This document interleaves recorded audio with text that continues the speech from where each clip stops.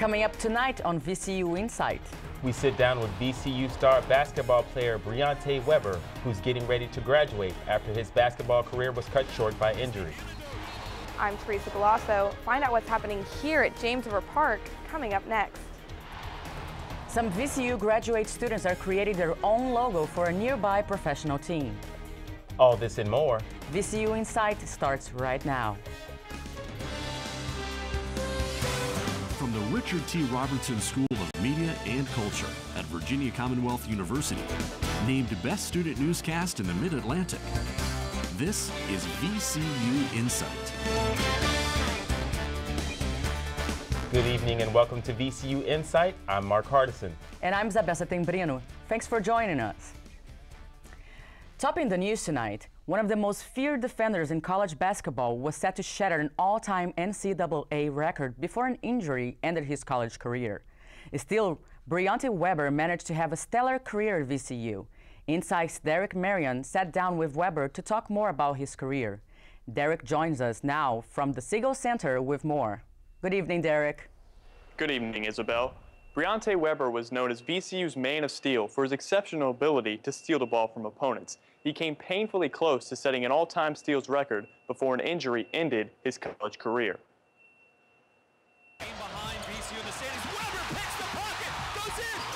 Briante Weber led the Rams' havoc style of play for 2 seasons as the starting point guard. He entered the season with a focus on breaking the NCAA all-time steals record. It was one of the biggest goals I had on the year. I mean, I knew I was going to shatter it. However, his pursuit of the record ended with 2 months left in the season. Weber suffered a torn MCL and ACL, an injury that ended the senior's college career. For about 30 minutes, I thought about myself, but when I realized it was bigger than me, I kind of thought about, well, the season is over and I can't have my teammates down. Briante Weber found a way to stay productive from the bench. He helped keep his teammates focused on accomplishing their goal of winning the A-10 tournament.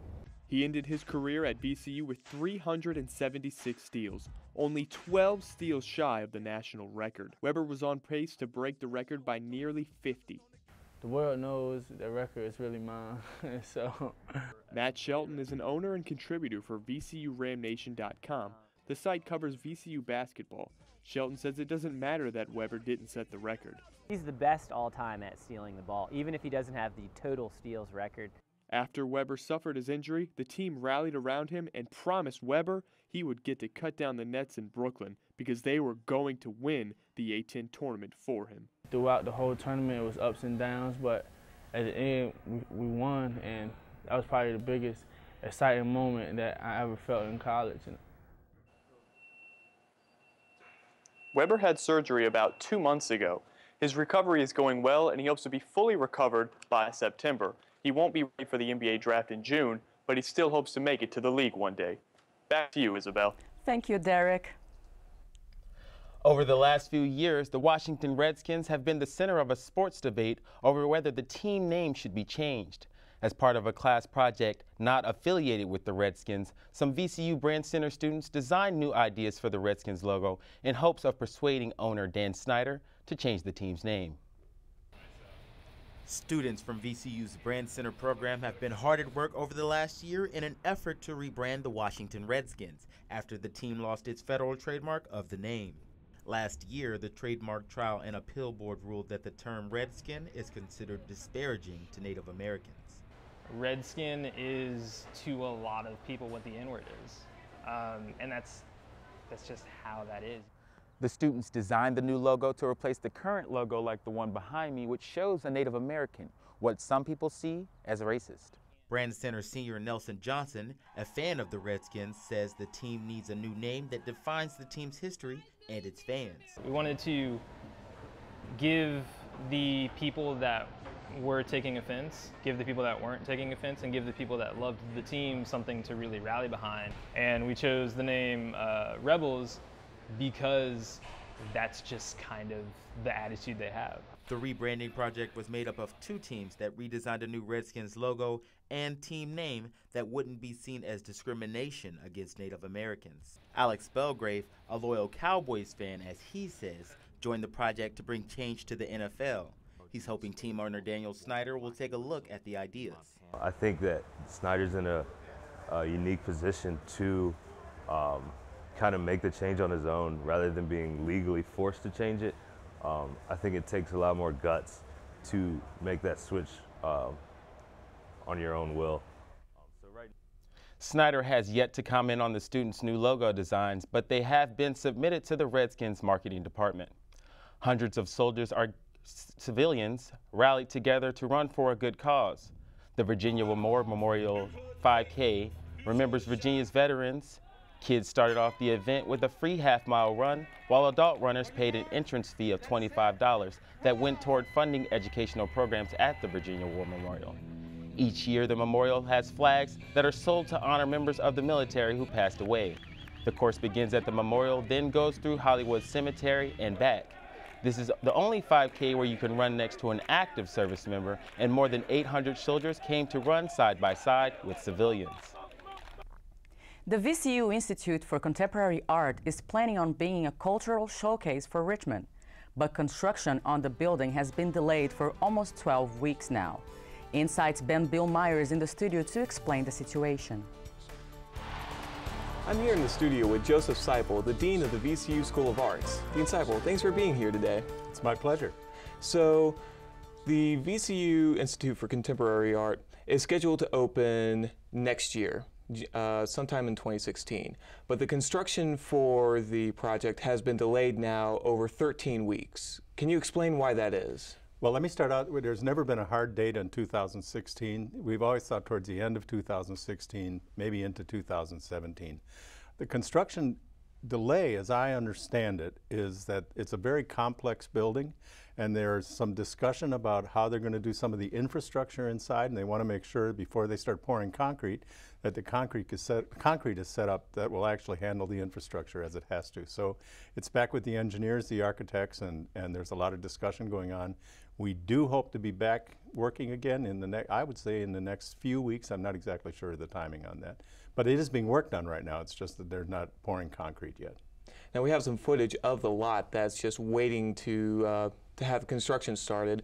With this delay, what kind of impact is this going to have on the construction, and are you looking at making up that time in any way? Well, to be perfectly honest, this has been such a fast track since we started this thing that if you can imagine, we're going to be showing 4 exhibitions simultaneously in that building. We have a auditorium, 250-seat auditorium that's going to be programmed regularly. We just hired a curator and a deputy director for the Institute. So if I can be perfectly honest, we're not so sad that it's going to take just a little bit longer because it'll give us more time to get the exhibitions together. It's a really complex problem, and so most of these exhibitions will be developed in-house. So for us to have a little extra time to make sure that we are coordinating and putting all the exhibitions together properly, getting out internationally to find the artists who are going to show here, in some ways, there's a little sense of comfort in this extra time before we open the doors. And what is the main purpose of this building once it's finished? What is the main purpose of it? Well, the Institute is a non-collecting museum. It means that we will not have a collection. We don't have to worry about preserving things for eternity, but we will have a really aggressive and exciting exhibition schedule. So as I said, there's going to be 4 galleries. There'll be rotating work constantly. So the potential for the students at VCU, and I mean all the students, not the art students, but the students at VCU, to see firsthand artists who come in to do installations, bringing work that's fresh, paint dry, maybe just dry, or maybe it's just audio that just got recorded. It's going to be a mix of all kinds of exciting new contemporary art forms and formats. So I think we can expect to see many, many world-class exhibitions, and the galleries themselves will actually develop a kind of personality that we think will get international attention. Is that the main focus of what this building will have on the community in Richmond?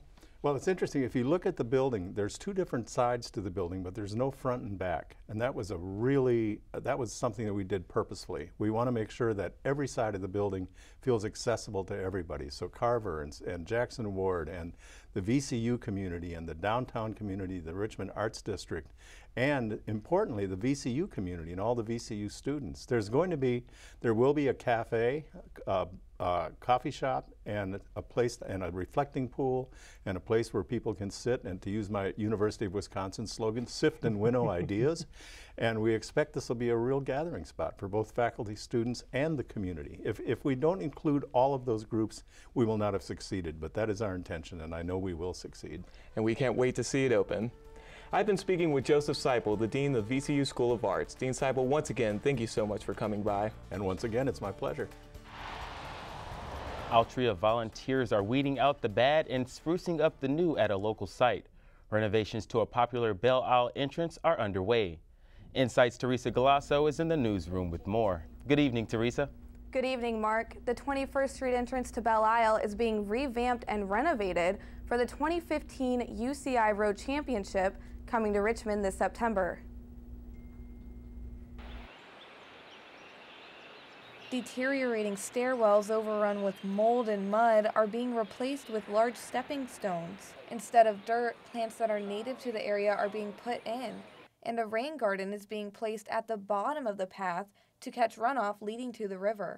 It's all right on the route for more than 1,000 of the world's top cyclists and the expected 450,000 spectators. Amber Ellis is the watershed restoration manager for the James River Association. She says the goal of the project is to create something that will enhance the river. So we wanted to make it beautiful, but also make it something with a purpose as well, something that will help the James River. The site welcomes more than 100,000 visitors every year. The $90,000 project is being funded by Altria, so you won't see runoff like you do here in the pathway, making its way down to the James River for much longer. Bike racks along with a bike repair station are also being added to the area. Richmond Cycling Corps member Samuel Park says he's excited to see the city become a more convenient place to ride a bike. It definitely shows that Richmond is gearing towards the bike race. They're definitely doing a lot more bike-centric renovations, improvements throughout Richmond. And so this is just one more awesome thing that's happening. Construction starts any day now. The renovations are scheduled to be completed by the end of the month. Back to you, Mark. Thank you, Teresa. A local community center is rebranding itself in an effort to be more inclusive. The Gay Community Center of Richmond has changed its name to Diversity Richmond.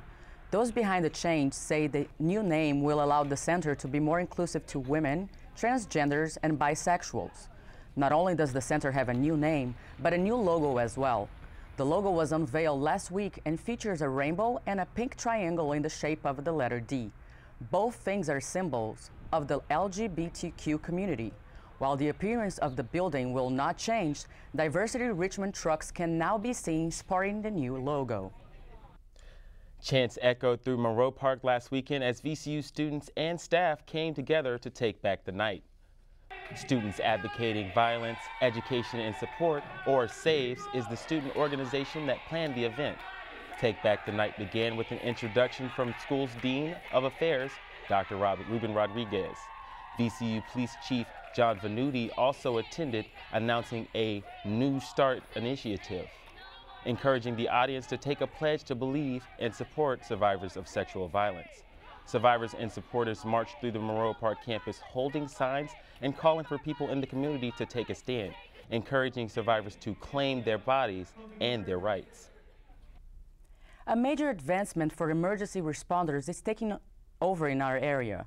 Dinwiddie County is the first local county to give residents the option to send a text message to 911 instead of calling to report emergencies. InSight's Jade Wong has more. Once the caller or the texter disconnects the cell phone, we are unable to make contact back. It's called Text to 911, and already multiple states in the country have implemented this new technology.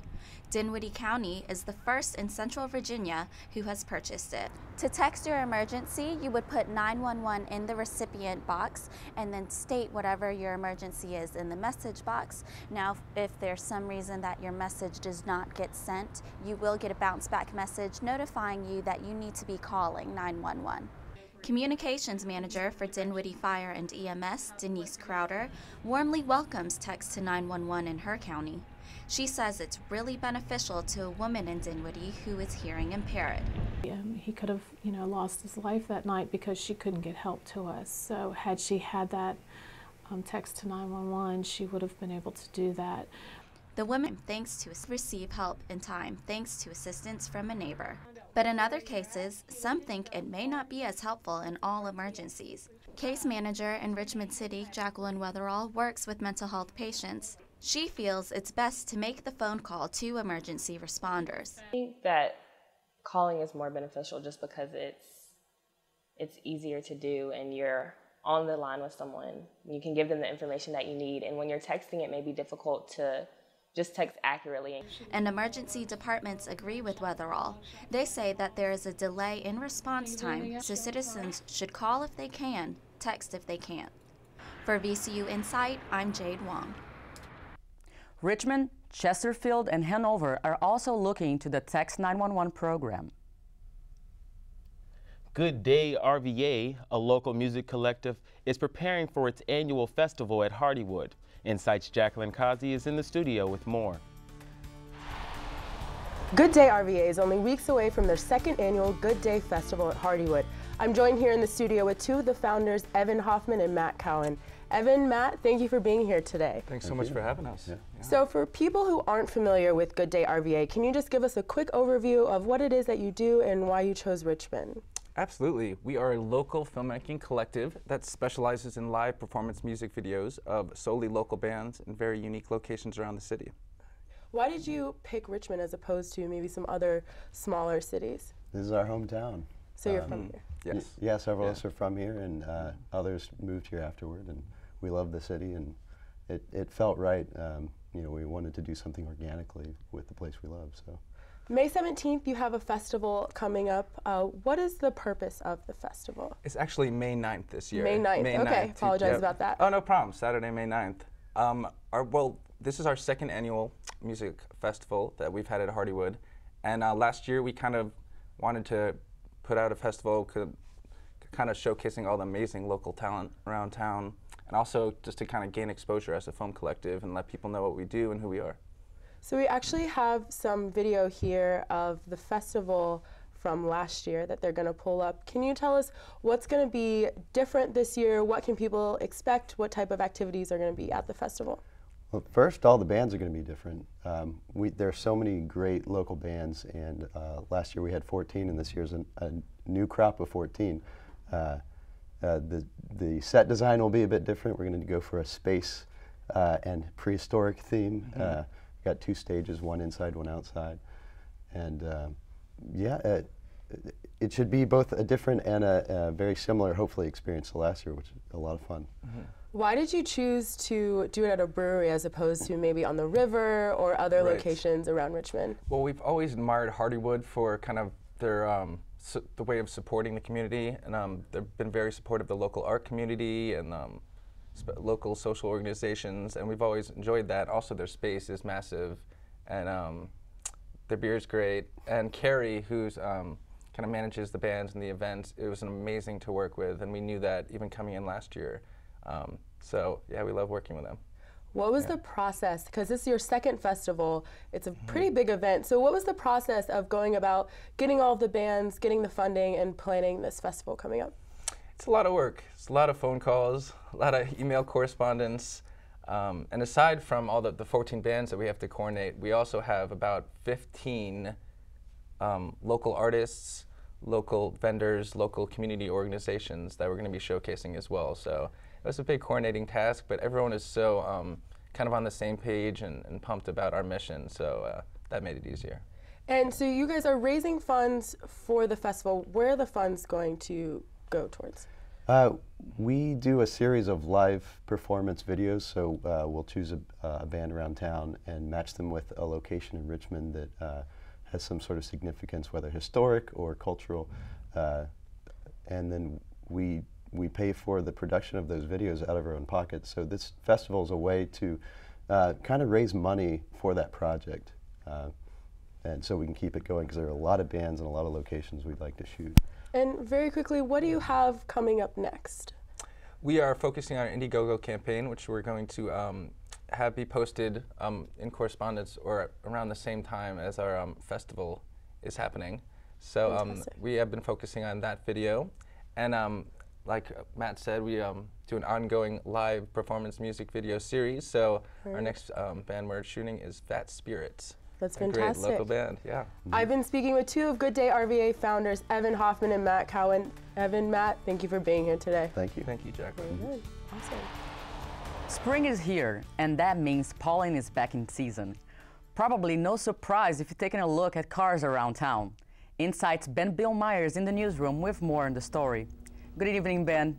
Good evening, Isabel. People are waking up from their winter hibernation and are enjoying the spring weather, but it's bad news for anyone in Richmond living with allergies. VCU student Lacey Dixon says she's no fan of allergies. I think my eyes will get itchy if it's like really. And she says they've only gotten worse during her time at college. She says she recently developed allergy-induced asthma, and she says she's noticed the same effect on those around her. And I feel like a lot more people have been getting sick. And experts say a lot of pollen falls in Richmond each year.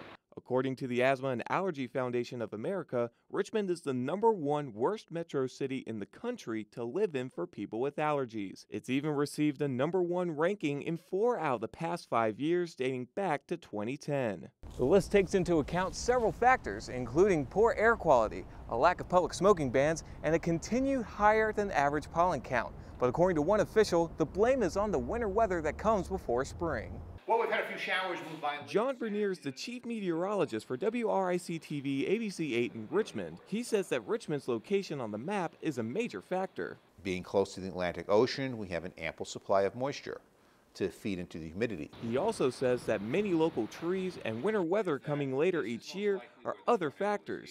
He says Richmond is the center for a perfect pollen storm. And that's when we've seen really the spring season pick up with a little more intensity and possibly concentrating this pollen production into a more shortened time frame. And that pollen's not going away anytime soon. The Weather Channel's latest report shows Richmond's getting more before the end of April. But Bernier does have some encouraging words for those suffering from their allergies. Hopefully everybody's allergies get a little bit better and a little quicker. Now the good news is that that list from the Asthma and Allergy Foundation of America does show that Richmond has a greater than average amount of certified asthma doctors in the city. Back to you, Isabel. Thank you, Ben. High school students in Hanover County recently came up with a new program to stop underage drinking. The program is called Sticker Shock, and it's quickly gaining popularity in the area. With the help of local police, the students talk to nearby ABC store owners. If an owner is caught selling alcohol to a minor, he or she can lose their liquor license or face jail time. The program is not only endorsed by Hanover Police, but the local ABC board as well, and is encouraging students to expand it to neighboring counties. There's a new app in Richmond for people who need a cab ride. The app is called En Route and was launched by Richmond Cab Services in an effort to increase the use of area cabs. Users of the app will be able to hail a cab ride on their mobile device and pay for the ride either with cash or with their credit card, unlike services like Uber and Lyft that only allow the riders to pay with their credit card.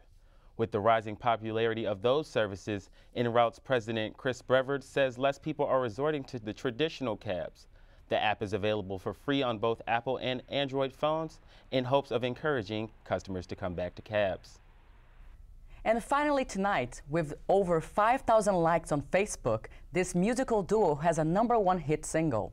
Only their single isn't one here in America, it's halfway across the world. InSight's Casey Young has the full story. Beth Martin has been singing since she was a little kid. Even back then, Michaela Beatley sang along. They've been singing together since the 4th grade. This is really, honestly, my whole life I've been like, I want to be a singer, I want to be a singer. They've called themselves Macbeth for years, but it became official in 2014. Manager Michael Congdon met the girls in an unusual way. He calls me up one day, young guy about Beth's age, and says, hey Michael, I just met this really cool chick at a funeral. Would you like to meet them? They can sing. And they can also write. Their song, The Rest of Time, became #1 in Taiwan back in December. The song was picked up by a famous Hong Kong singer-songwriter, Jackie Chung. He remade it in Chinese, and Macbeth never expected it to be such a hit in another country. It's not just the guessing game of, is this a hit song or is it not a hit song? And so much of that is just your gut feeling. Macbeth might have a #1 single in Taiwan, but they're not going to stop anytime soon. They have so much more planned. Both the girls have day jobs at a local Richmond restaurant, but Martin says that is not her career goal. Obviously in the long run, I would like to have my own act where I just tour. Martin hopes to one day to be able to support herself in music alone. It's just like Shakespeare said in his play Macbeth. Something wicked this way comes. And for Macbeth, it looks like something amazing already did. For VCU InSight, I'm Casey Young. Macbeth currently has 2 EPs on iTunes. They've already played gigs at the National where artists like Casey Musgraves and Ingrid Michaelson have performed. Macbeth is currently working on their songs and just perfecting their sound. I love the Shakespearean reference of their name. I like the name Macbeth. It's a very unique name. And that's it for this edition of VCU InSight. Make sure to check us out online at insight.vcu.edu. You can also follow us on Twitter, Instagram, and Facebook under the VCU InSight. Contact us with any stories you'd like to see on our show. And if you've missed our show or like to watch it again, go to our YouTube channel under VCU InSight. Thanks for tuning in. I'm Isabel Setembrino. And I'm Mark Hardison. We'll see you next time.